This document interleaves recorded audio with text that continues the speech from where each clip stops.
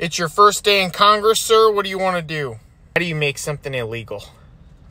Well, you have to, there's like a process. I mean, Congress is involved.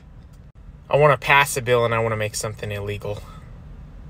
Okay, what is it? It makes the military, like, wildly inefficient. Oh, wow, okay.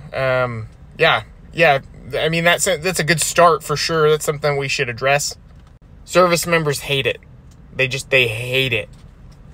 Okay, yeah, I mean, that's also a reason we could make it illegal, I guess. And I'm gonna have to use it soon. You want to make it illegal before you have to use it? Are you just trying to avoid using this? You don't understand how bad DTS is. It's awful.